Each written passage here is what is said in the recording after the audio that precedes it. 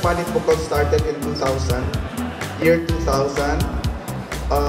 It was an exchange between Cagayan de Oro and Iligan artists.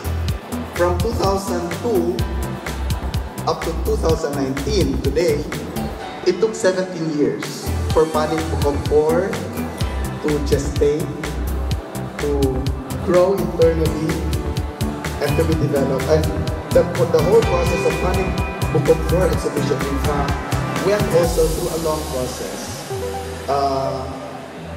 We're very lucky to have in the curatorial team very hardworking members who endured the curatorial visits, endured 10-hour bus rides, crossing, seas through ferries, enduring bus rides up to midnight, just to go to the cities and visit the artists.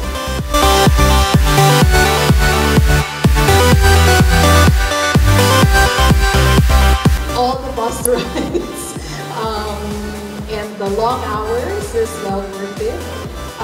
We will open the exhibition with the artists whose works are shown here. For the audience who do not know the other details, we have two other segments of the exhibition. One at Xavier University and the other at Capital University. It runs until the end of the month, so all works will be on view until November 30th.